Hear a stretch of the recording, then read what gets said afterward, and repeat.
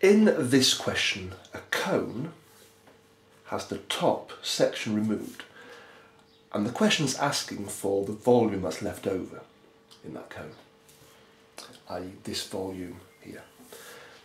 Now we know that the volume of a cone is given by 1/3 pi times r squared times the height, where r is the radius of the base of the cone and h is the height of the cone. Now I could find the total volume of the original cone. So the original cone would be 1/3 times by pi. Now this would have a radius not of 30 but of 15. So 15 squared, and this cone had a height, before it was chopped off, of 40 centimetres.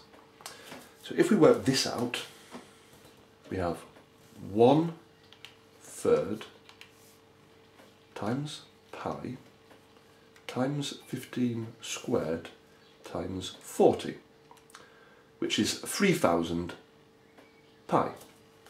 So I'll leave it currently in terms of pi. Now then, this cone then had the top part chopped off, but the part chopped off was a half of the original height.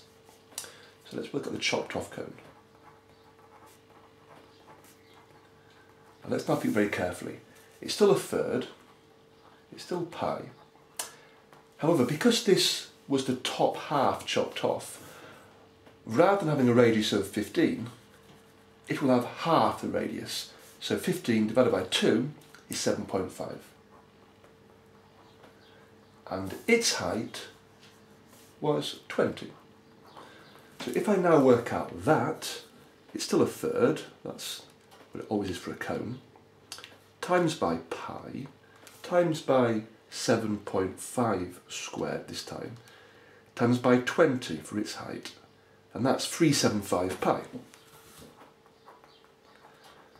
So to find the remaining volume, the frustum will be the total volume of the original cone minus the bit that was chopped off. So, we want this as a decimal to free SF, 3000 pi, take away 375 pi is 2625 pi. Press the button there to free SF, so 824, after the 4's a 6, so 825, 8250. So 8250 centimetres cubed for a volume. And there we go. We found the volume of the frustum, which is a large cone with a smaller cone chopped off the top.